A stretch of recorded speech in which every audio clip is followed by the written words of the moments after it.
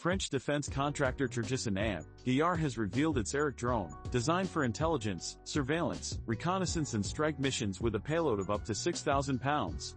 The prototype has a 72-foot wingspan and weighs around 5.4 tons at maximum takeoff.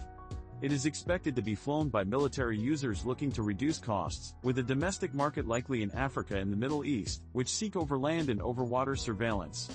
Turgis and Gaillard is targeting French military decision-makers ahead of unveiling the drone at next week's Paris Air Show. Like, comment and subscribe for more news.